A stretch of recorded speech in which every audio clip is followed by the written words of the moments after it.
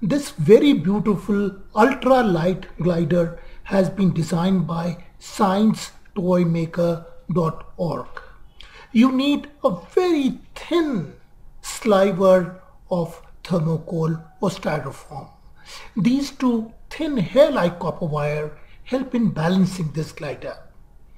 The dimensions, it's got a span of about 20 centimeters.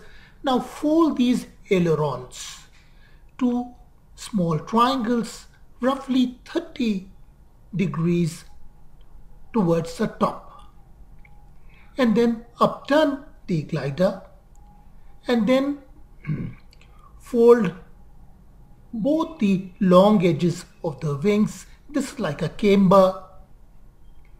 Now the camber should be pointing down, whereas the ailerons should be pointing up at 30 degrees. You can see the ailerons, one and the second one. And this is the camber, pointing downwards.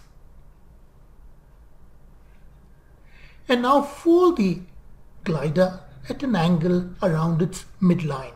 Hold it as shown and chuck it horizontally. The glider will glide gracefully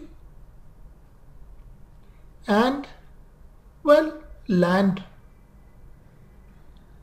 after traveling a fair distance.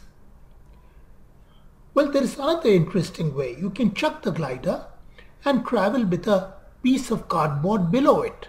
Now the draft from the cardboard would be just enough to keep this ultra-light glider afloat. So you can keep making it fly for a very, very long time.